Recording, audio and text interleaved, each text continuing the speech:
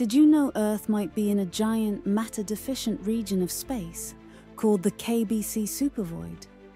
This void spans 2 billion light-years and could help solve the Hubble Tension, the mismatch between the universe's expansion rates.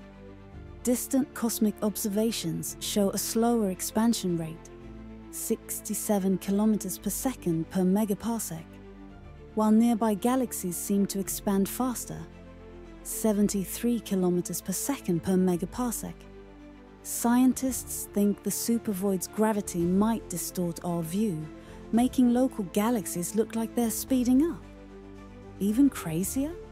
This challenges the standard cosmology model, hinting that gravity itself might work differently, more in line with Modified Newtonian Dynamics, a MOND, rather than dark matter. If true, this could revolutionize our understanding of the universe.